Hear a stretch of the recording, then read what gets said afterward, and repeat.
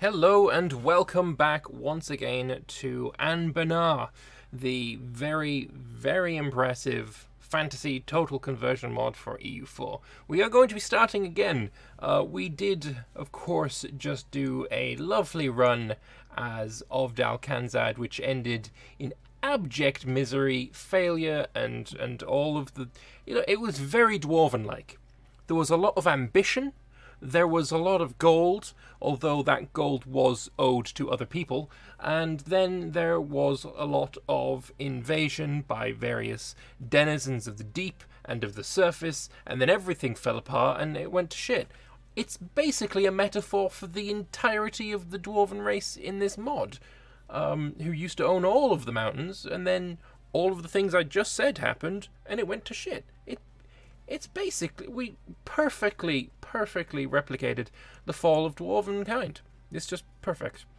So, we're going to be starting again. We're going to be doing something a bit different.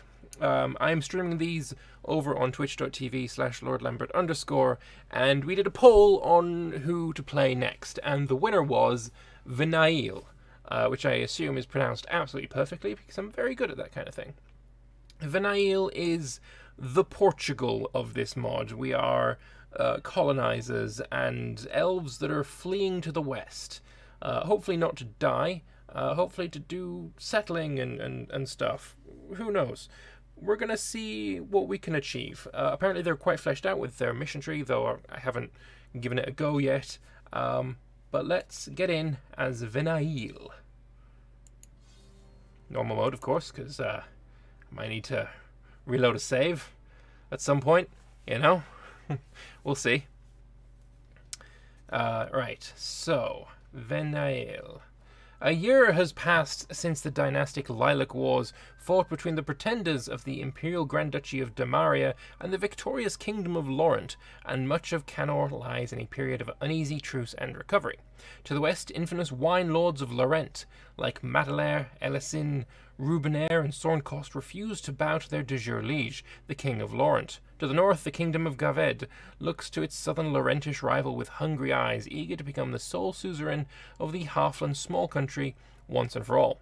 In the northwest, gnomish ambitions rise once again. A new fight to claim their ancestral home for the Dragon Coast from its kobold invaders must soon begin.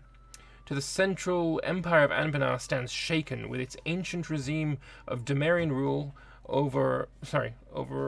along with its ruling half-elven house of Silmuna wiped to near extinction. Their enemies, the Grand Duke of Wex, sits on the imperial throne, uplifted by Damaria's numerous enemies and scheming lords who seek to exploit the lack of Damarian hegemony. To the east, the Age of Greentide wages on, with many kingdoms felled already by the endless Orcish hordes, and the avatar of the disgraced god of war Corin recently sacrificing her life to defeat the large Greentide vanguard and giving the Marcher Lords a fighting chance of reclaiming the lost east. The entire continent is on the verge of major changes. It'll be up to you as the leader of Venail Principality through this period. Lovely. So religion, we are Elven forebears. You get prestige decay and blah blah stuff. We are a republic. We are a principality. Very nice. And then the environment. Canor is a diverse, temperate land inhabited by many races such as halflings, dwarves, gnomes, kobolds, and orcs. Though the dominant race of the continent is humanity, in addition to its half-elven nobility, the signs of a 400-year-old pairings between elven migrants and the native human nobility. At the centre of Canor lies the Dame's Head, an inland sea surrounded primarily by the Empire of Anbennar, a giant but largely divided empire that dominates the central regions of Canor. Upon the death of an emperor, the imperial electors select his replacement by voting. A member can become an elector by being granted an electorate by the current emperor or inheriting an elector. Countries within Anbennar, meaning unity in Elven, are allowed their own diplomacy and can even have their own subjects, but the Emperor is obligated to defend them from outside forces and can demand that they hand back unlawfully acquired territory within the Empire. So blah blah blah, it's HRE. Cool. So, victors of the Lilac Wars. The Lilac Wars ended a year ago, and we were victorious. We fought under the banner of the Rose, and defending the sovereign right of the Laurentish throne. We fought to maintain balance in Canor, and prevent the old decadent house of Silmuna from dominating the land. Sweet! Gain 20 opinion bonus with fellow Rose Party members, and the Moon Party can suck one. So, We are here on the western edge of Canor, which is this whole place right here. Laurent, who we were just learning about, is right here. And Garved, who we just read about. And then there's Wex, who's sitting on the throne right now. We have a look at the Imperial map mode, which I think I've got here somewhere. There it is. So the Emperor right now is Wex, and there's a bunch of electors, a bunch of free cities as well. It's pretty interesting. It's like the HRE, but with a C in the middle, which is nice. But we're over here. We're on the western coast. We don't care for the politics of the Empire. We are looking to escape all of that by going west. Nice. Let's have a look at our ideas first of all. So we start with heavy ship combat ability, with a bloody nice plus 20%, and trade range. That's okay. Trade range is there. We get a colonist as our first idea. We got naval attrition, global settler increase, nave uprising chance going down. That's handy. I like that. Morale of navies. We've got global tariffs. We've got a merchant. All right, we start with exploration ideas started, but we don't have any ideas taken in it yet. We are, of course, using the idea variations submod. There will be a link to this in the description to the mod pack that I'm using. Lovely. I believe also, as we are Elven, we have Elven administration. So we get production efficiency, tax modifiers. Tech is more expensive. We get less global settlers. That's great for us, I guess. Institution spreads slower. Ugh. And our military as well. Manpower recovers very slowly, but we're good at ships. Good at discipline, plus 10% is very nice. We're also faster. We drill faster. We lose our drill slower. Nice. Okay, some decent enough bonuses there. We'll turn off that one, and that one. Hoist the black flag. Can we totally become a pirate? We could become a pirate republic elf. An elven pirate. That's a scary thought. Do we start with a mage? We probably don't start with a mage as our ruler. We do start at 300 years old. How long do elves live? I have no idea. Okay, let's have a look at the mission tree though, because apparently this is quite impressive. It goes fairly far in. Okay, so what do we need to do first? We need to unlock quest for Aelantir idea. Lovely. We need to have an income of 11.9, and we need to have the strongest trade power in Westport, which is this. Lovely stuff. All that seems relatively easy to do. 100 diplo power from that, construction time and construction cost, and then trade efficiency. And then we can also do this one. It's not the Age of Greentide, is Defender of the Faith. Alright, nice. Nice, nice, nice. Let's get our trade ships, of which we start with 10. Let's get them protecting trade in Westport. I am going to... Do I want to build more ships immediately? Maybe I want to wait until I've got a naval force limit of 20, and then I will build more ships then. Oh my. Oh my. Calisander Sea Watcher. Ooh. You are quite the man. Or the elf, I guess. 8677. My god. That is perfectly balanced. I love it. I guess he is he is some kind of magician, I guess. Maybe a mage admiral.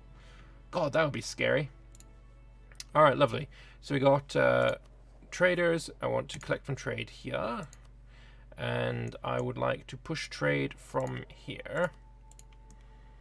He's not a mage, he's just a super admiral. He's probably going to die in about a month, let's be fair. Let's be realistic. And we're using, these are the Korean models? I feel like that's the Korean model.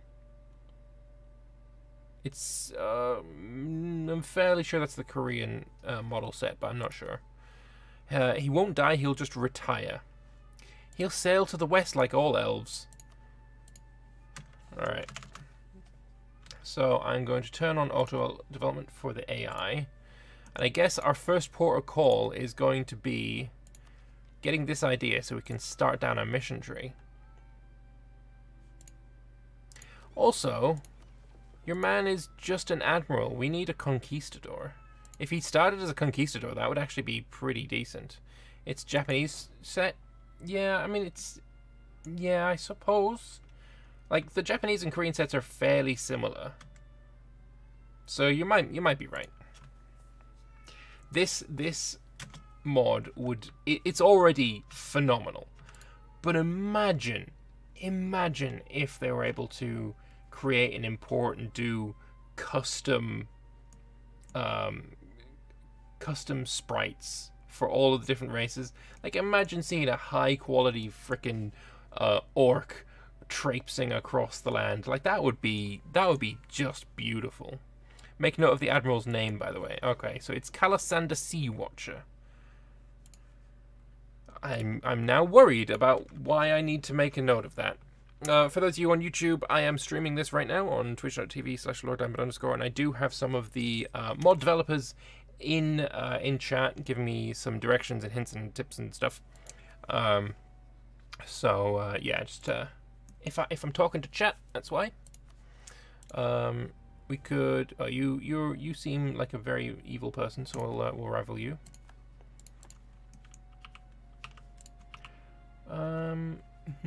Do we want to be like raiding somebody? Can I raid?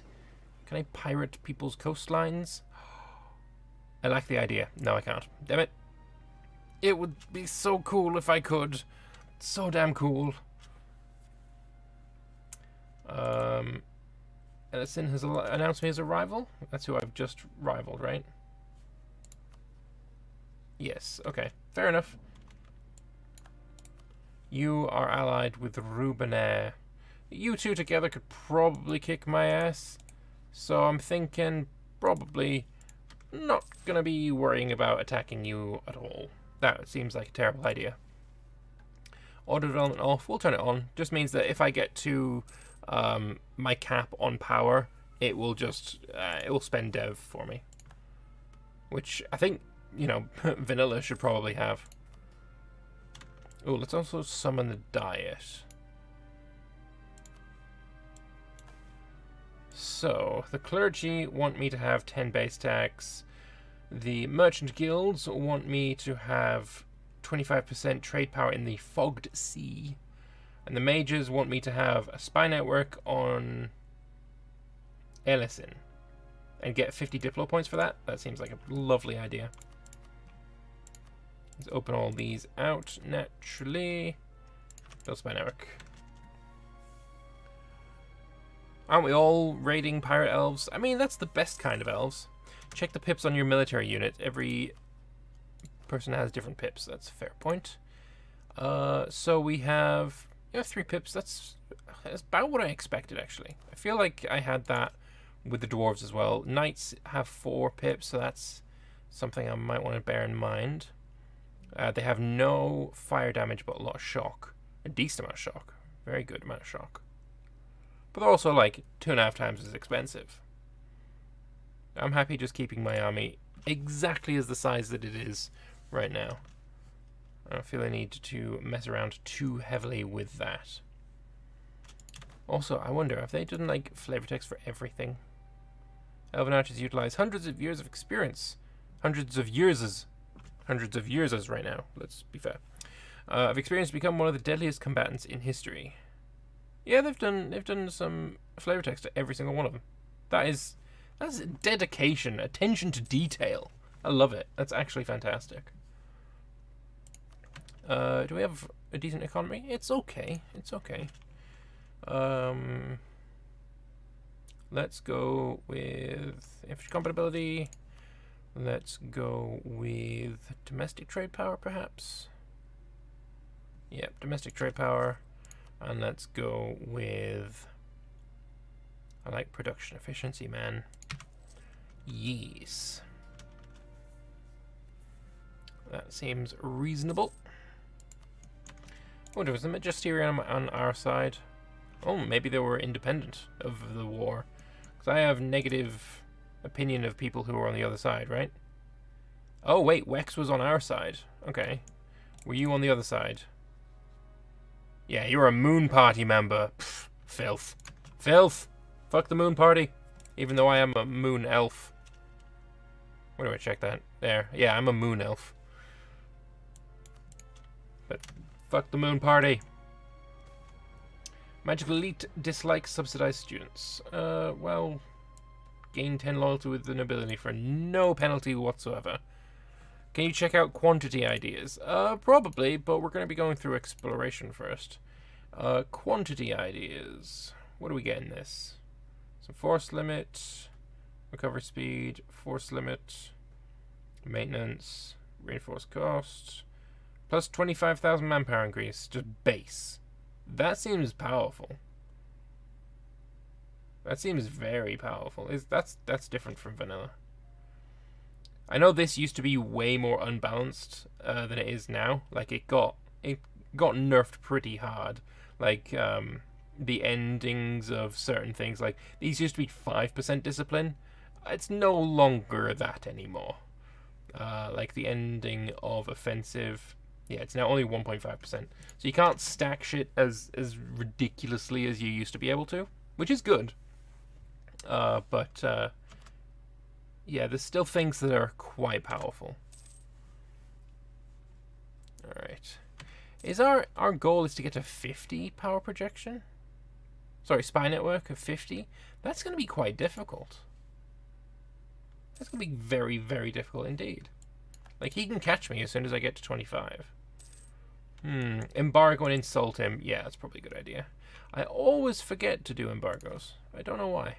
I just do. And we'll also insult him. Though, insult at this point doesn't seem like it'd be too useful. Like, what would it actually accomplish? 5 power projection. It's not going to get us anywhere, really. A little bit of extra trade power. Yeah, sure. Gain a stability for 23 ducats. Yes. Seems delightful. Yeah, just a tiny bit of extra PP. Everyone likes a bit more PP. Learnings of Venail. It's very easy to forget that younger races live life to the fuller and quicker pace than ours. Eladrian I must keep up with new developments in our country is to prosper. Bearing in mind, our ruler is 301. And he gains these bonuses, I guess, every so often. Why is he only a 151? I'm going to put it in admin, I think. Don't like either of those options, but I don't want to take debt yet. He's a boomer leader. Yeah, that's totally it. It's because he's a boomer. There we go. So much dev are we going? 8 on this island is not bad at all. 23 in Venail. We got 15 there and 17 there. It's a decent amount of dev for 4 province nation. 63 dev is not bad. But anyway, we're going to do the quest for Elantir. And with that, can I have 3 of your ships? Thank you, kind sir. You can continue protecting trade here. You can go there. We're going to grab we can't grab ourselves a conquistador. Unless you're going to give me one. Oh, actually, you're going to give me diplomatic power, so yes. Map the west. I need to discover Cathel. Oh, sorry. Cathel. We'll try. We're going to get an explorer called Calendal Truesight. I hope you do have True Sight and you'll be able to see through the bullshit. So, explore the northern Thor. I don't know where Cathel is. I really have no clue. So let's have a look what we can find. Let's follow on his journey. Nothing yet. Ooh, we found an island. Go on, find more. Find me some good shit. I want the island. I don't know why I want the island, but I want the island. Oh, we found some land there as well. He's finished... What? You finished exploring, but you didn't explore that? That's rude. Hang on. I can just tell you to go and... Yeah, explore North Ulyss's Lament Ocean region. Which apparently that is.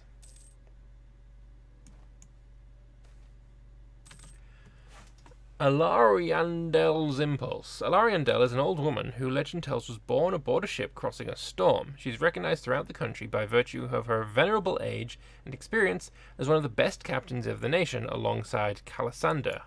Him. While the country is filled with feeling of greatness and the desire to return to our origins, it's Alariandel who, after leaving retirement, will guide the effort of exploration with an iron hand and unshakable will. Fucking Christ, why... I spent money on her. I lose 2 colonists, but I gain all of the colonial range. I'm not, well, I can't say no to her. Why losing 2 colonists? I mean, okay. Also, yeah, these guys should totally be drilling right now. Underneath my ruler, because I don't take no shit.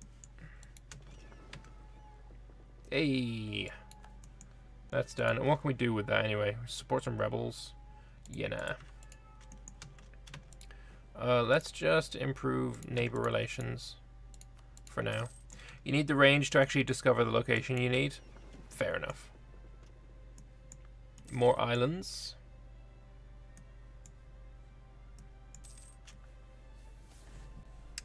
The rediscovery of Elantir. Oh, hang on, pause that. The first ever confirmation of Elantir's existence was the day it died. The Day of Ashen Skies may have torn Elantir asunder, but ever since the elven remnant fleet arrived in Canor during the year 1000, the tales of their fabled homeland has gripped idealists and explorers from all over. Since then, many have attempted to sail west and failed, until now. Elantir has been rediscovered. Damn right. Oh, 50 prestige? Damn. I'll take it. Continue discovering things. I mean, all we did was find some islands.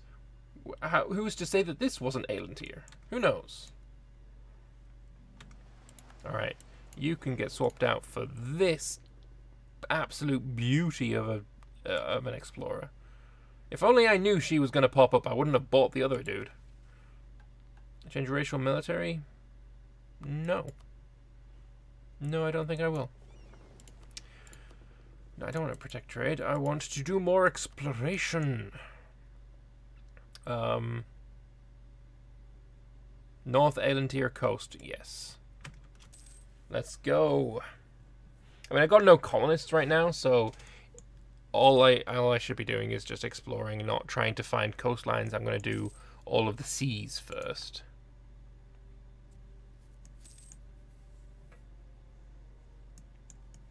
Coming back already, fair enough. I would like you to explore the West Salahad coast. Wherever that is. Down here, okay. This is Salahad, I guess. This mod's Africa, maybe? Can I get around the bottom of it and get all of the money from, you know, Anbennar's India? Who knows? Alright, let's explore some more. South Sahel coast, sure. The coast is the location you need to find for the mission. Yeah, I'll do the... Which coast, though?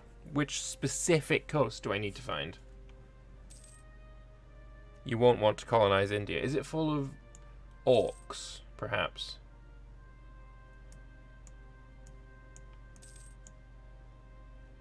That sounded bad. What I meant was, like, is it full of people... Is it... Whatever. You know, there's no saving that. Heated debates. Some members of the parliament are having some concerns regarding our increasingly bad reputation. Fuck them. Why is my reputation bad? My reputation is bad. It's +1. Lose stability or lose money. Well, rude, rude, rude. Right. Let's explore. Which sea do I need to go?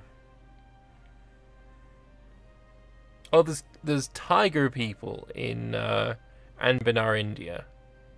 Interesting. It's the Broken Sea I need to go to? Okay. It's full of tabaxi.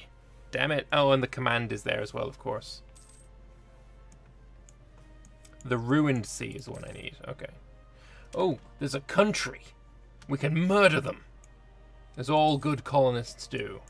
Where did my ships even go? Oh, they're up in the north. Okay. Broken Sea is Canada, it looks like.